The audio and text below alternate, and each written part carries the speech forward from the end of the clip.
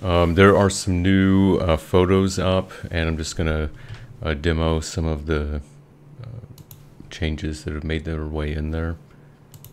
So I haven't talked about it, I don't think, in a video, but something that I did was add a new type of animation for Samurai Shodown 2. So basically, there are different types of animations in this program. So there's texture-based animation, meaning that an animation sequence is basically just changing the texture. And there's, a palette animation type where it's basically a sequence of palettes that you change. That's like when a character gets burned and it switches between, like a red and a black palette. And so I've added a new type of animation to the game, which I'm just calling like a position animation. And so, it's kind of like a keyframe sequence, and it's pretty useful for Samurai Shodown 2, but I'm also leveraging it in Final Fight now. And so basically what this lets me do is when characters are grabbed, for example, and they absorb like projectiles or attacks, it basically, I can make the character jitter, or kind of like brace when they're hit by a projectile. So you really feel that kind of chunky feedback when you're grabbing somebody and they get hurt. And because the position animation is unique from the texture animations, you can basically have an animation going on at the same time, independently from the position animation. Okay, so, and another thing too, that I'm just going to show now also is I added a more granular type of hurt collider for the game. And so before, friendly fire was pretty much just on or off. For example, like Eddie's bullet, had just like the friendly fire to true flag on it, so that if he shoots his gun and one of the enemies is in the way, because friendly fire is on, it'll also hurt the enemy. But something that I always wanted to do in the game, I wanted to really reward people using the knockback move. In like higher skill scenarios. So basically, if Belger shoots an arrow at you, or Eddie shoots a bullet at you, and you knock it back at him, I really wanted that to feel rewarding and satisfying. But see, here's the problem though, because the bullets all had friendly fire on. Let me see if I can visually demonstrate this. I'm gonna get my ass kicked here, but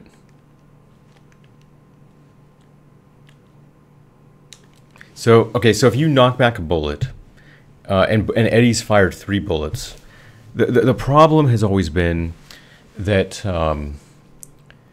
even if you knock back a bullet towards Eddie, because the other bullets, can cancel each other out, you can't actually get the bullet that you knocked back to him to really punish, the enemy that you did this on. And so basically, this more granular hurt collider, what it does is it allows me to set hurt colliders to say, friendly fire is on, but also this thing is invulnerable to other enemies' friendly fire, which gives me the ability to do things like, if you knock back a bullet or an arrow, that bullet or arrow can essentially just cut through the rest of the stuff, because and get back to the attacker, because it's essentially invulnerable to the other enemy's attacks. So you see, like this bullet that I knocked back. See how it's just piercing through? It just pierced through all the other bullets that Eddie shot, and got back to him to punish him. And it's the same concept, with other things like Belger's arrow. And so that really allows you to have this satisfying response to, the boss's ability. And so, and here, let me see if I can just, oh crap, getting rocked, but.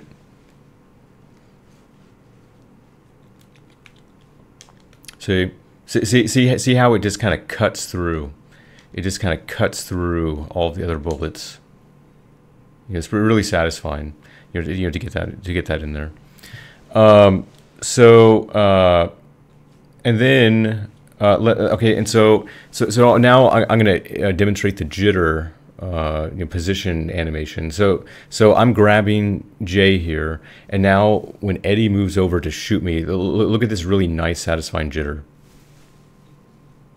See, it's really good, man. It's chunky, and what's great is, you know, like some grabbed objects actually have independent animations. Like, for example, when you're grabbing Jessica, you know, she kind of struggles a little bit. Some of the characters have like a little struggle animation. And because the position animation is unique and can happen at the same time the you know, other animations are going on, you know, the character can, you know, be cycling through its different textures and at the same time be jittering independently. And it just, you know, it's really satisfying, looks really good.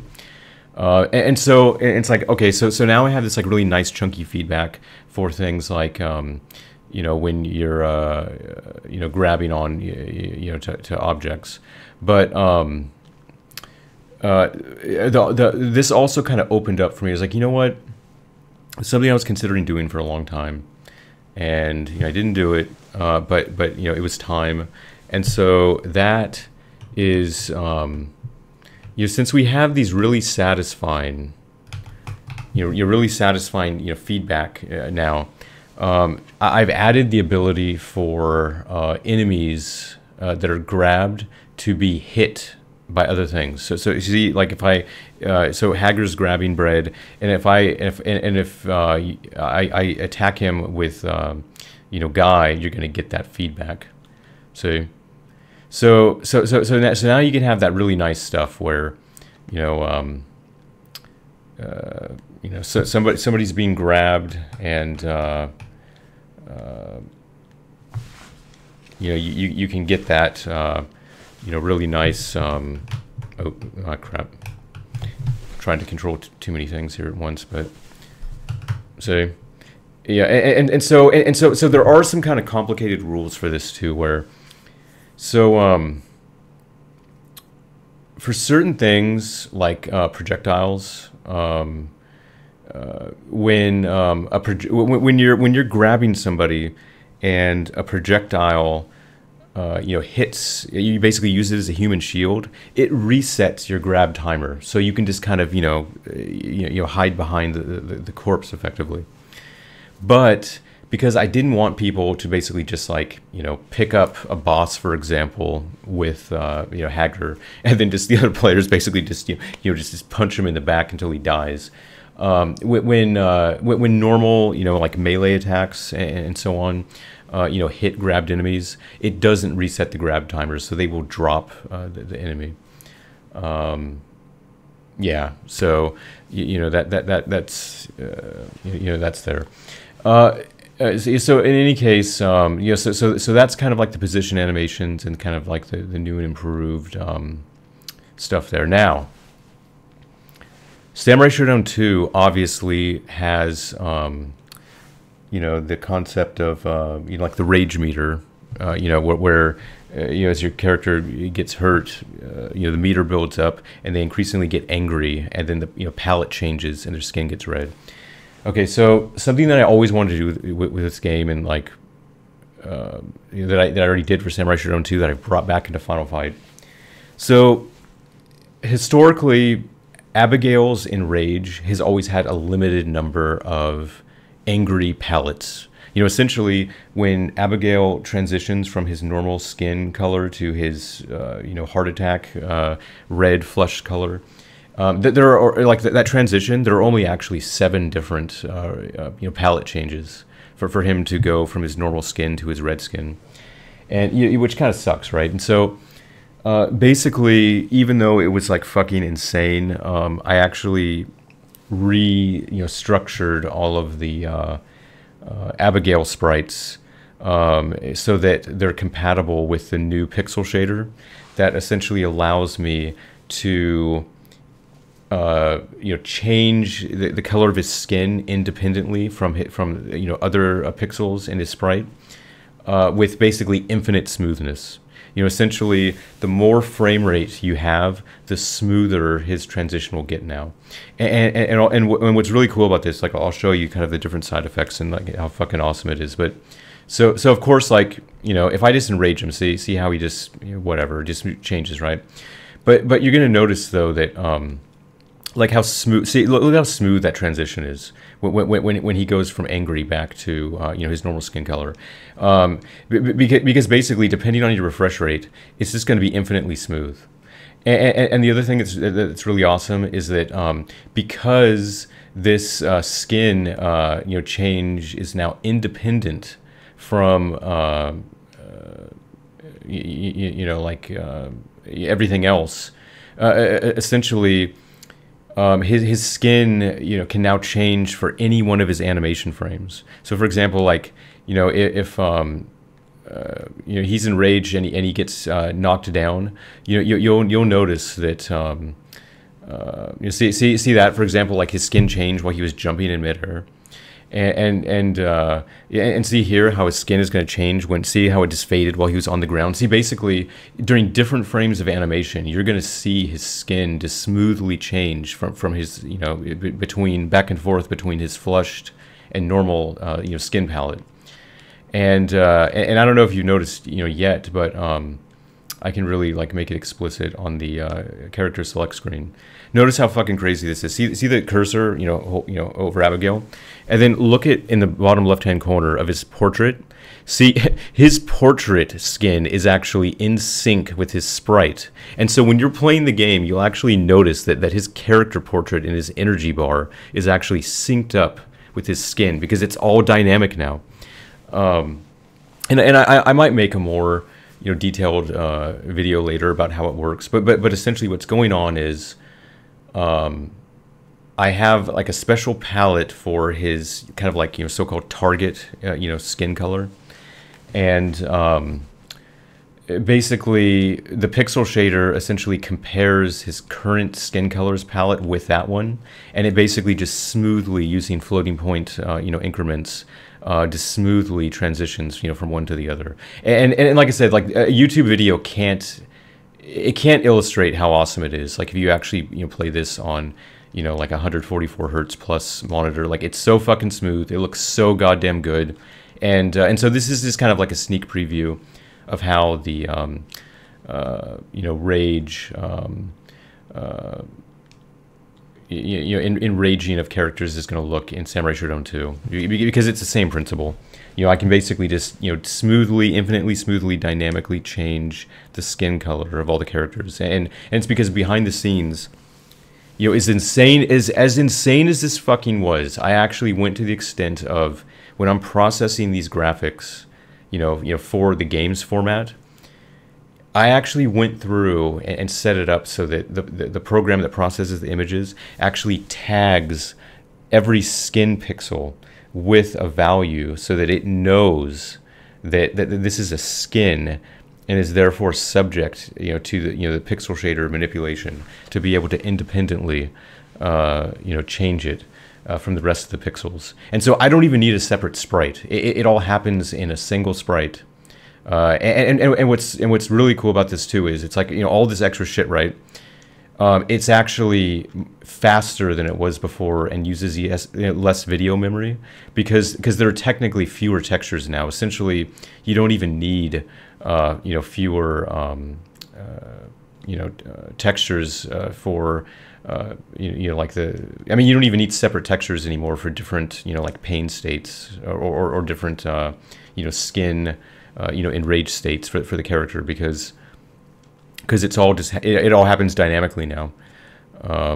And so, okay, so also another change that's related to Samurai Shodown 2 is, so there's like the concept of linking animations, you know, basically depending on the animation frame that you're in, you know, in different contexts, you can link from like one animation to another.